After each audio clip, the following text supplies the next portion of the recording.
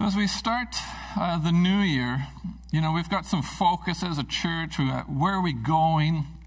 What's the vision? Maybe what happened last year. We could recap some of that stuff. But here's where I really feel led as a church.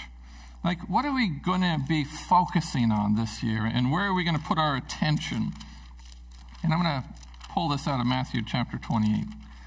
So disciples interacting with Jesus. Jesus dies on the cross. He is raised again. And then he spends some time with his disciples just before he leaves. So in verse 28, or in chapter 28, verse 16, it says this. Then the 11 disciples, unfortunately Judas was gone at that point, went to Galilee to the mountain where Jesus had told them to go. When they saw him, they worshipped him, but some doubted. Oh, that's still hard to hear when you read that. Verse 18, then Jesus came to them and said, all authority in heaven and on earth has been given to me. I just want to pause right there. When you're reading Scripture, take your time and listen to the words that it says. They saw Jesus and they worshipped him. And once they did that, then Jesus responds a certain way. When we see Jesus, when we give our heart to the Lord, when we open the door to our lives to say, Jesus, come in, we want to worship you, then Jesus came to them. You see that turn of events, right? They didn't have to go running after Jesus. They just put their eyes on Jesus and worshiped him. And then Jesus came to them. Then he spoke to them. Oh, that's just wonderful news. That was just a little tidbit there. But verse 19, we're going to go on. Therefore, go and make disciples of all nations, baptizing them in the name of the Father and of the Son and of the Holy Spirit, and teaching them to obey everything I've commanded you. And surely I'm with you always to the very end of the age. I want to pull out 3 thoughts here from the Scripture. We've heard it many times, but there's 3 things that really were resonating with me. The first one, as we talked about even during the communion time, was that some doubted. My first point here that we'll get into in just a moment is that some will doubt and some won't believe, and that's terrible. But what do? Even though some doubted, even seeing Jesus face to face, right? They went, they saw Jesus, they worshiped Jesus, they saw all the miraculous signs that he had done, and they didn't believe. So for you and I just think about, it's not like we're off the hook or something to think about, well, if Jesus couldn't get everybody to believe in him, well, then I'm so far from being perfect. But we still present the gospel and the truth to people, and they have to decide. We don't just write them off. We got to present the gospel to every single person. Go and make disciples of every person, all nations. I love that. Not just the ones that we think are going to get saved. And the second thing I want to pull out here is that they're going to have questions. It says, go and make disciples. Well, as you do that, people are going to have questions. And we don't always have to have the answer to their worldly questions, because we got truth. And truth is going to set them free. And as we present Jesus to them, it might not actually answer their particular question about the stars and the moon and why the world is spinning a certain way, but the truth will speak to their hearts. And that's what we want to get to. And the third thing I want to pull out here is that we just need to tell them the truth. In verse 20, it says teaching them.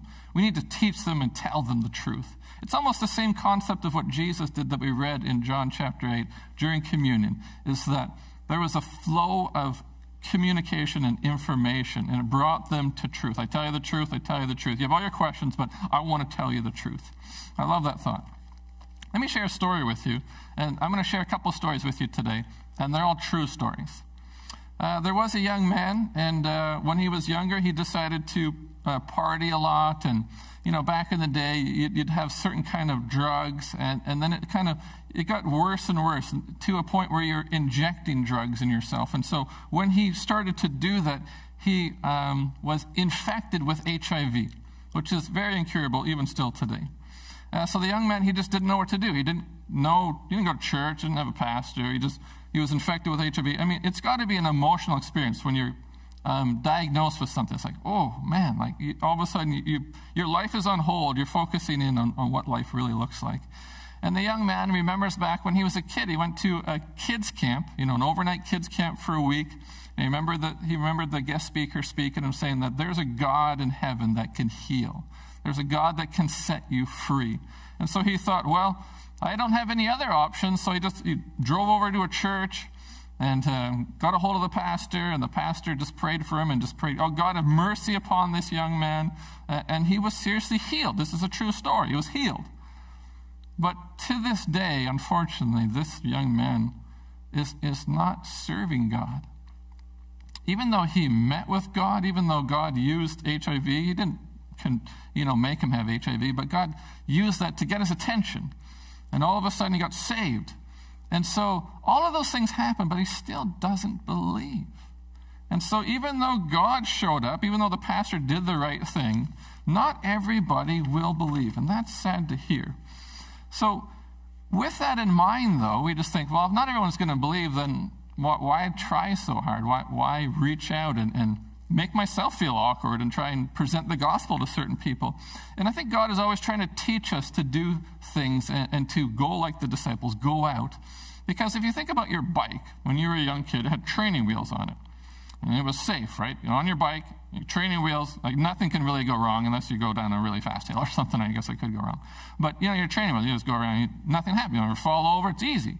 So God doesn't want us to live like that, live our lives with like training wheels on it, where everything's just safe and perfect and nothing will ever go wrong, and we don't want to leave the comfort of the training wheels. Like, God wants us to go out at some point.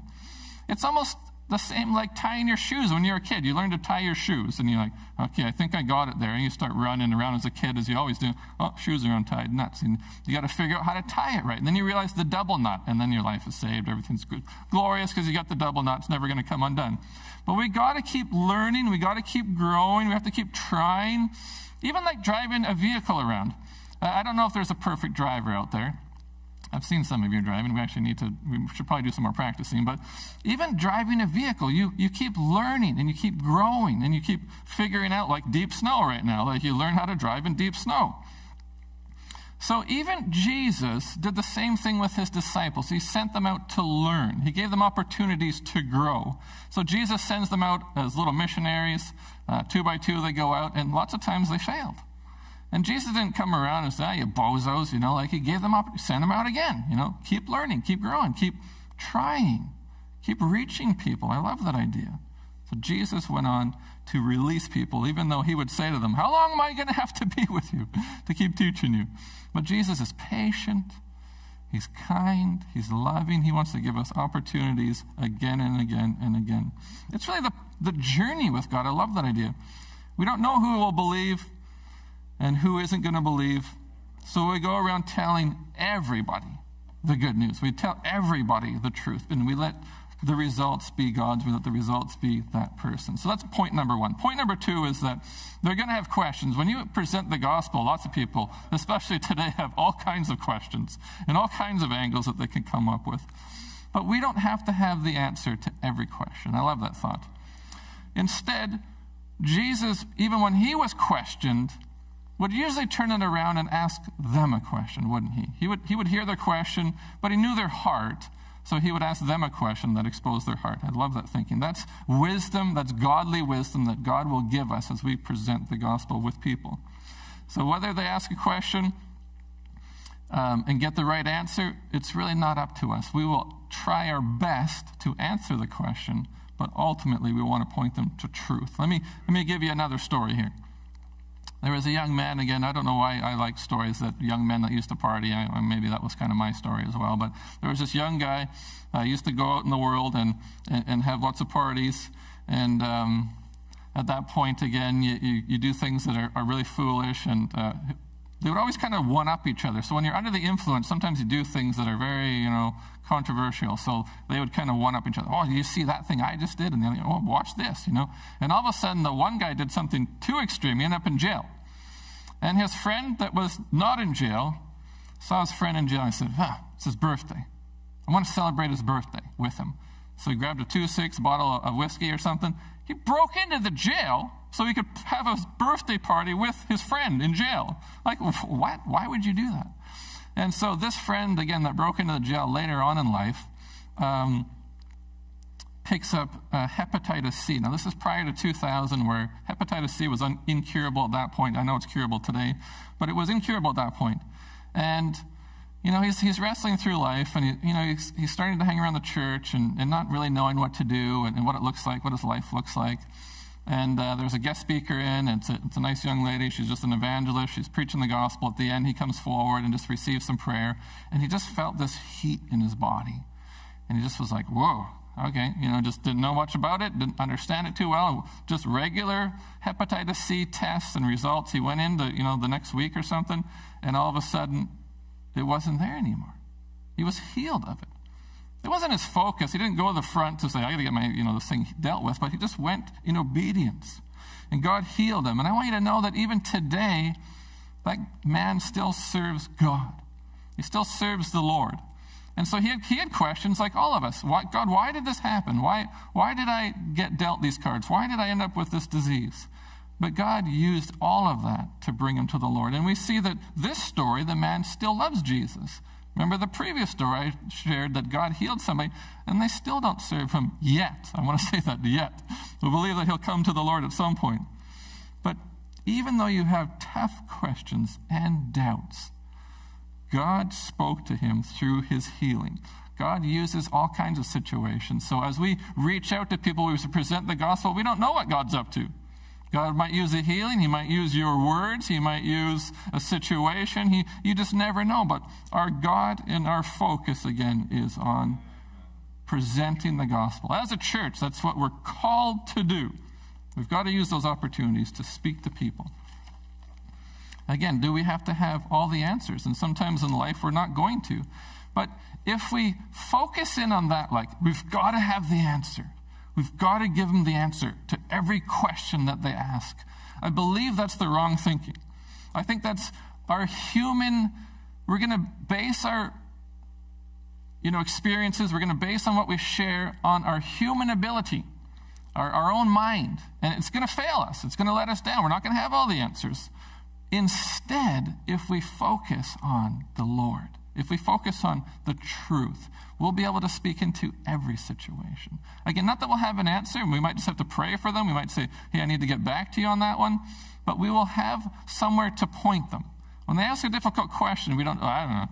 You say, hey, I don't have the answer to that question, but what I do know, what I do trust in, what I do have faith in, those are the kind of answers that we want to be able to give people. See, God's word never promises to answer every question. Let me show you some scriptures that back that up to help us to have understanding of all things, but not to have all the answers. Oh, I love knowing that. Isn't that kind of comforting? Like, I don't have to have all the answers because God has all the answers. And there's somebody that I could trust that has all the answers. And there's somebody that I can trust in 2022 because I don't know what it looks like. The last 2 years were pretty interesting. But in 2022, we can trust that nothing's going to surprise God because God already knows. So let's just flip all over the Bible. If you're taking notes, that's going to be helpful because we're not going to be able to flip together as fast as we can. Psalm 86, verse 11, says, teach me your way, O Lord, and I will walk in your truth. Give me an undivided heart. Don't let my heart deceive me. Let me walk in truth. That's just a wonderful thought. Proverbs 30.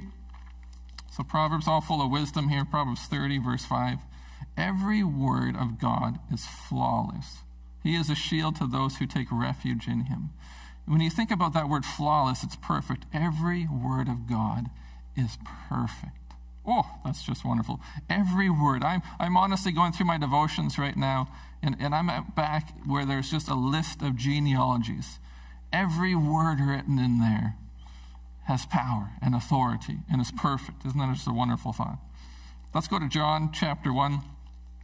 This would have been a good Christmas kind of a verse here. John chapter 1, verse 14. The Word became flesh and made his dwelling among us. We have seen his glory and the glory of the one and only who came from the Father, full of grace and full of truth. There it is again. We see that he comes, he's the Word of God, and the Word of God is perfect, and the Word of God is truthful.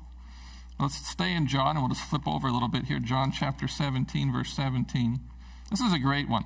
17:17. It's going to be easy to remember. John 17:17. Sanctify them by the truth. Your word is truth. Sanctify them. Sanctify really means make holy. Make me holy by your truth.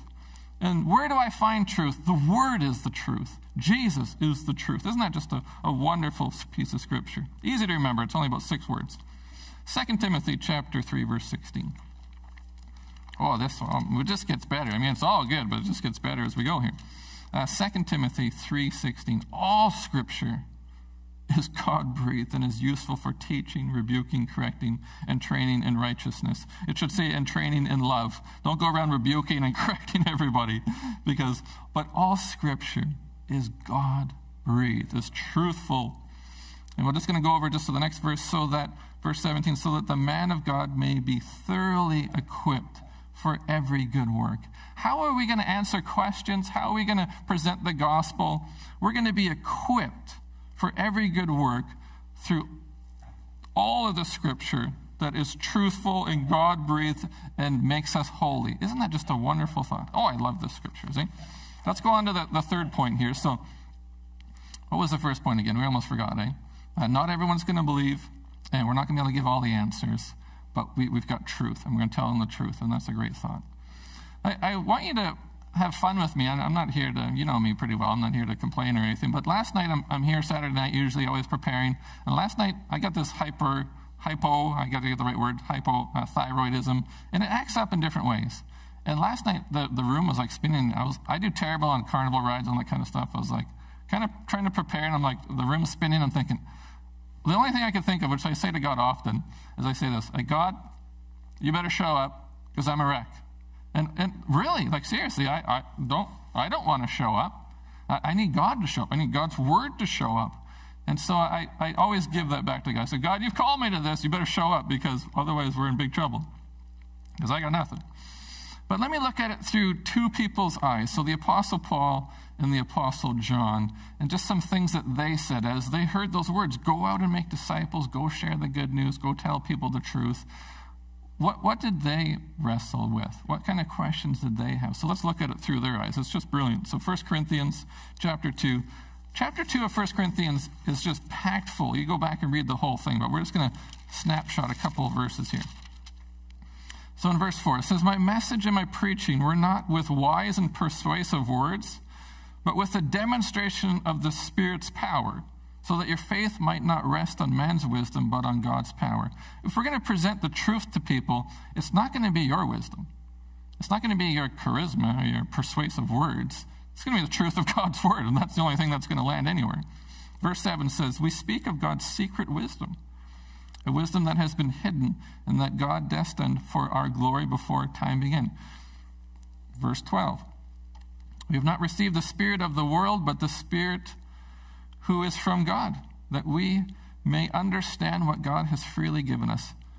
How are we going to understand the complexity of God? We're going to understand it through His truth, through the truth of His word, through the Holy Spirit. This is what it's referring to, verse 13. This is what we speak, not in words taught by human wisdom, but in words taught by the Spirit, the Holy Spirit, expressing spiritual truths in spiritual words. We need to speak the truth, but with the Spirit attached to it in a sense. Because when you have that, it penetrates into people's hearts. It moves mountains in Jesus' name. Verse 14 says, the man without the Spirit does not accept the things that come from the Spirit of God. If the Holy Spirit isn't in you, you'll read this just like a book. But when the Spirit of God is in you, you read it and it's life-giving. It's alive. It's fresh every time you read it. For they are foolish, for it's foolish to them, and he cannot understand them because they are not spiritually discerned. Verse 16, for who has known the mind of the Lord that we may instruct him, but we have the mind of Christ. Oh, that's great news. The world needs truth, and we have been given the mind of Christ, which again is full of the Spirit, which is full of the truth, so that we can present the gospel in a way that will change the environment. I love that thought. So let's look at it through the eyes of the Apostle John as well. And so let's go to 1 John. I'm going to go back here near the end here. 1 John chapter 2 and verse 20. But you have an anointing from the Holy One, and all of you know the truth. When you're anointed with the Holy Spirit, you have truth. And what will result in that? Let's just listen to it here. I don't write to you because you don't know the truth, but because you do know it, and because no lie comes from the truth. He's writing to them because they know the truth. They've got the Spirit inside them, and they live it out, and they present it. Oh, that's just wonderful news. Let me finish off another story with you, my third story, and we'll make a final point here. This story is kind of personal to me because I knew the other stories as well. I wasn't there when they happened, but this story, I was there when it happened. So, nice young lady gets married. So they're unsaved. They're not church-going people. They get married. They live their life for a while. They have 2 sons. And all of a sudden, one day, the husband, he checks out and runs off with another woman. So the mother's there with the 2 teenage sons. Now, I've been there before, so I understand that kind of feeling. The 2 teenage boys don't understand why their dad would leave them like that. And so they're just angry, and they don't know how to handle themselves. And they just get frustrated at each other. They're not blaming each other, but they get so angry at each other. They start beating each other up. They fight all the time. And it gets so bad sometimes that they would take tools out of the shed and seriously beat each other with these tools. The police had to get involved. There was charges laid. And the mother she doesn't know what to do. And somebody that she worked with went to church, so they reached out to this mother and said, you need Jesus. The only way you're going to be able to make it in life is with Christ. So she gives her heart to the Lord. She gets saved. And thankfully, one of the sons gets saved as well. And I remember when he first got saved, the mom was just ecstatic when she got saved. It was just this huge transformation in her life. And then when her son came to the Lord, she was just so, thank you, Jesus. She just worshiped God. She was one of those people that sat in the front row of the church and was always saying amen and praise God and raising her hands because God has done a miracle in her life for real. And so this young man, when he first got saved, went out to a camp retreat, and I was out there. And man, I didn't say it really. It had nothing to do with me. I just remember I was in this one building, and there was a dining hall over there. I got to get to where the food is. I'm hungry. And so I'm walking across this place, and this young man comes across. And I didn't really know him at that time, but I kind of knew the story. So I just quickly said to him, I'm so glad you're here this week, and man, I love you so much, and just gave him a high five and just kept walking because I was hungry. I didn't have any intention. There wasn't a purpose. I'm going to tell this guy the truth. I'm going to get him saved. There was no intention. My stomach was talking to me. I'm going to get some food. And he shared with me later, he said, he was wrestling with the thought when I said that to him. He said, I was wondering, why am I here at this camp? What is my purpose? What does God really want with me? I don't even feel like I'm accepted here. I feel like an outsider. And when I said that to him, I'm so glad you're here. And God flipping loves you, man. It just melted him. And I didn't realize I high-fived him, and he went away crying, and I went away to get some food. But God had used that specific situation because you never know where someone's at. All I spoke was truth over him, that we were thankful that he was in the house and that God loves him. There's a God in heaven that loves him, and people just need to hear that sometimes. It's not whimsical words or wisdom. All I said was, I love you. Sometimes it's as simple as that, but just out of the obedience of your heart, just live your life. Just saying, God, give me opportunities to speak truth over people's lives. What a fantastic opportunity. And that mother, I tell you, this story just keeps going and going. It keeps on giving. So this mother who's radically saved, her son's been saved. The other son we're still praying for, he's not quite there yet. She goes to work. So she works in the hospital. She works in the area where she kind of has to clean up after, unfortunately, I'm going to be a little, just prepare yourself in a sense of like where people, unfortunately, palliative care and they pass away. She'll go in the room and kind of tidy up and clean it. And sometimes the body hasn't been removed yet. And so she'll go in the room and she's so on fire for Jesus. Jesus raised people from the dead. I could raise people from the dead. So she's just praying over everybody. And then one day, one of them actually came back to life. Flatline, the doctor, get in here. This guy's, living again. He's breathing again. And you just never know, right? She doesn't, she didn't say anything, right? It's just a person. You're just speaking over him, speaking truth over him, bring him back to life in Jesus' name. And it happened. Isn't that just a wonderful thought? Let's go back to John chapter 8 for a second. And just look at a couple more verses here.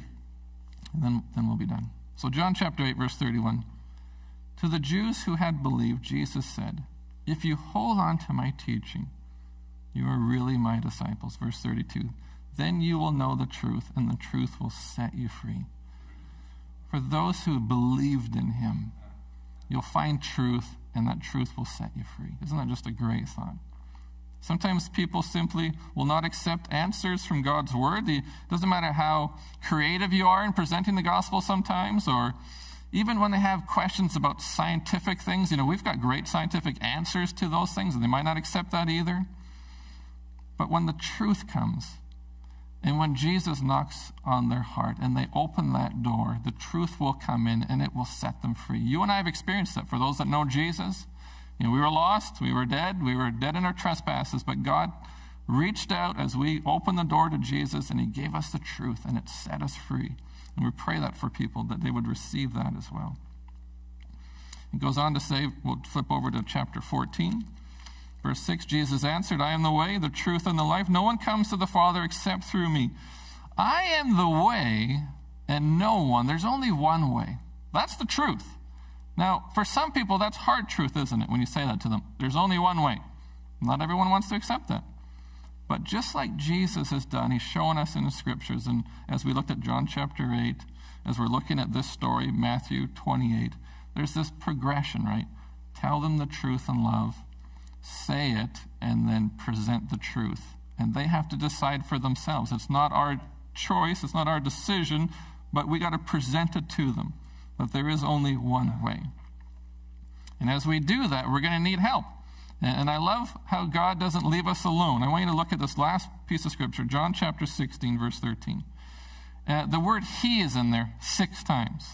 And the word he is representing to the Holy Spirit. So let's read it like that in a sense. When he, the Holy Spirit, the Spirit of truth comes, he, the Holy Spirit, will guide you into all truth. He, the Holy Spirit, will not speak on his own. The Holy Spirit will speak only what the Holy Spirit hears from God, and the Holy Spirit will tell you what is yet to come. Isn't that just a great thought, that the Holy Spirit will equip us? Because what we need to know is that if we think about, not everyone's going to believe, how will we know? We're not going to have all the answers, but we got to give them the truth. And how are we going to present truth? Well, the Holy Spirit will help us to present the truth, and that's just a wonderful thought. I love it how Jesus, God up in heaven says, this earth is a mess, these people need some help. I'm going to send my son Jesus to set them free. I'm going to give them a way out. I'm going to give them an eternal destination. So he dies on the cross, gives us an ability to be free, and then God says, well, I better not leave them alone till they come to me. I'm going to give them a gift. And I love dessert. And I think about this as like a dessert. It's got the whipped cream, and then there's the cherry and all the sprinkles, all that kind of stuff. This is all those extra bits. The Holy Spirit's all those extra things, because God knows we need help. So God gives us the Holy Spirit as a gift to help us to present truth. Because again, we can't do it on our own. Can't do it on our own strength. Can't do it on our own wisdom. We've got to do it on God's wisdom and God's truth. And we can find that in his word, because that's truth. We can find that in Jesus, because he is the truth. And we can find that again in the Holy Spirit, who is the Spirit of truth. Isn't that awesome? 3 things. Praise God. Let me pray for you. Father, this morning we just rejoice in the truth. Father, we rejoice in your word that's truth. We rejoice that the Holy Spirit lives inside of us, that sets us free and helps us understand the truth. And Father, I pray that this year, as we move forward into 2022, you have divine appointments, you have divine conversations, you have divine people that you've lined up that you want us to talk to. I pray that we'd be so bold this year. Father, as we're separate in a sense, we can't come to a church environment on Sunday, but the church goes out with us. We are the church, and we're going to bring the gospel to every single person that needs to hear it. Father, our community needs to hear it. Give us words, give us wisdom. May we be obedient to you in Jesus' precious name. Amen.